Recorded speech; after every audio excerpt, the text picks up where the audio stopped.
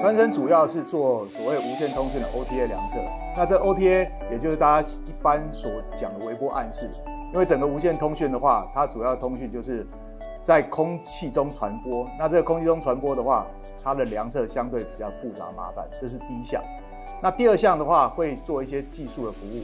现在5G 各项的应用非常多，各种应用场景，它有一些收讯不好的问题。那你怎么样解决这样收讯不好的问题的话，都需要有天线的一个协助。那天线需要有很资深的人去做这样的研发开发，也要很昂贵的设备。那不一定是每个公司都有。那传声刚好本身有这样的一个设备，可以提供客户去解决这部分问题的一个服务。这是主要传声的一个产品的一个内容跟方向。我们刚刚有提到传声有几项的一个重点，第一项就是量测。那量测的话，速度很重要，你必须要量得快。那加上说5G 的产业非常多元，所有的一个产品都可能会用到所谓的无线通讯，也会用到5G 的技术。那每这样不同的产品，因为它的形状尺寸不同，那你的量测的字距就要改。那在 3D 列印上来讲的话，它有所谓的客制速度快的优势，可以满足我不同的一个产品，可以马上验证得到的结果，这是第一个。那第二个是天线的需求，因为5G 的应用环境场景有非常的多元，你可能在户外、室内，甚至工厂各方面、医院都有可能用到5G 的这样通讯。那天线是一个重点，那不同的环境就需要不同的天线。那在传声的话，会利用 3D 列印这样技术的话，快速把一些各种不同场景合适的天线用 3D 列印去实现出来。让它的产品的话，不只是用一些样品式的，而且是接近最后量产产品的形式来提供这样的一个零件，这样的一个技术。我们过去一般都会用所谓 CNC 去做所谓的一个塑件的一个加工。那在做这个塑件加工的话，它有产生几个问题。第一个是速度，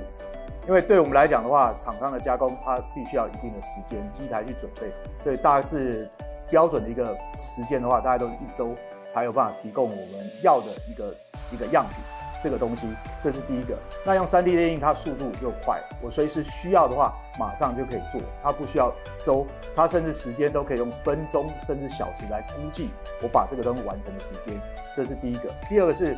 拆件的问题。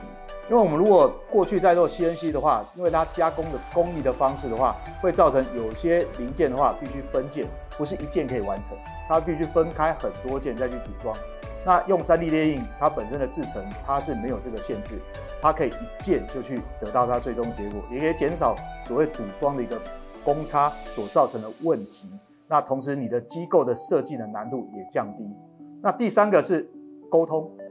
我们过去在做这样的一个零件的话，都必须要去跟厂商去沟通，因为厂商他有他加工的机台，他才了解他加工机台的极限能力在哪。那我们不断的就必须要一次一次把我的需求跟他的加工能力两边不断的去验证，这个东西我想要这个功能，那你能不能做到？如果做不到，我要怎么改？所以这个来来回回也会耽误很多的时间。在选择之前，事实上对于我们来讲，一定也经过好多的评估，所以我们也比较过好多家市售的一个产品。那我们在选择产品会有3个重要的一个选择的条件。第一个就是规格一定要符合我们的需求，一定要让我们够用。那所谓的规格，尺寸的大小，我们要根据我们的字距，刚刚包含天线的大小，要选择够大一个机台。所以当初我们的一个设定，这个大小它必须大过10公分，因为我们常用的字距跟天线的大小都大概10多公分左右。那现在贵公司刚好有一样产品，它本身它可以大小可以15公分乘15公分到20公分这样尺寸，所以它可以满足我们尺寸的需求。那第二个规格就是材质，材料选择要多。它除了说我们在量测的时候的话，有一些特性的需求之外的话，它还有它的厚薄度。像我们会模拟一些手机的壳，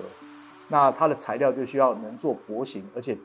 强度要够的这个材料。那贵公司 SYG 的产品的话，它的材料选择也比其他的公司来的多，所以让我们在使用上的话，它的便利性也比较高，这是第一项。那第二项就是速度，因为在电子业产品的话，讲求的速度要快，你要必须快，你才有办法去得到这样的一个机会，生意才不会跑掉。那在